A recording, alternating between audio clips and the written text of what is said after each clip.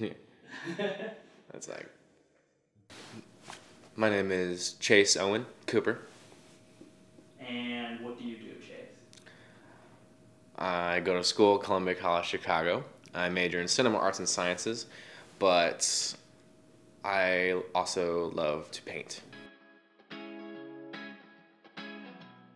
I wanted to become either an illustrator for a cartoon TV show or like a comic book artist, and I had a SpongeBob mouse pad, and he was like SpongeBob like on a ukulele with like a hula skirt and stuff like that, and then I started copying what I saw, and I drew SpongeBob, and that was my first like real like way of teaching myself. We had an assignment during my 3rd grade class. We were learning about currency. People were planning on like selling like food or like snacks or something like that, or like something that like their mom made, but like my mom was always working and I didn't want to ask her to do something last minute, so I just decided to draw a bunch of different versions of SpongeBob, like compositions and stuff, and that's what I sold, but I barely sold anything. So that was the first time you sold your art? Yeah, technically that's my first time I sold my art for, you know, paper Monopoly money.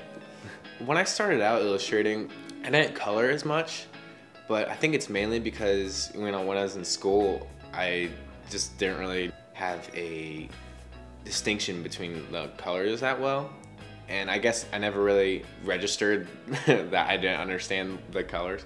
I guess growing up, my dad was really into cartoons and comics and stuff. So I think like Saturday mornings when they had the Batman animated series or the Spider-Man animated series or X-Men animated series, I would watch those with my dad Saturday mornings before he went to work.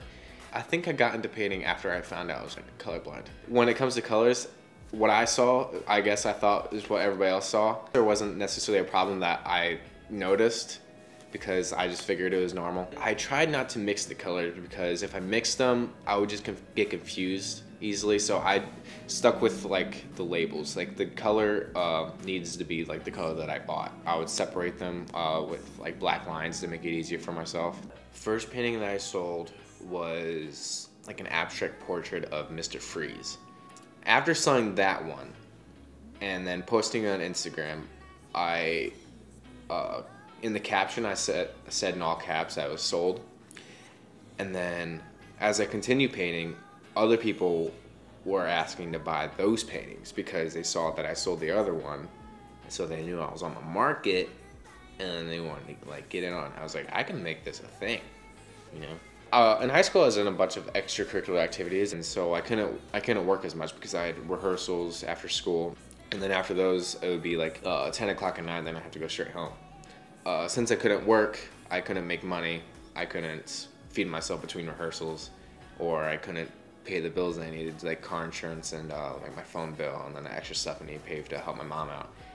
And so, and I knew that my paintings were being sold, and I knew people liked them, so I was thinking that within my free periods, crank out like 2 to 3 paintings a day and then selling them after. When it comes to painting, I guess I feel calm doing it because it's at my own pace. I like how people enjoy like seeing it happen.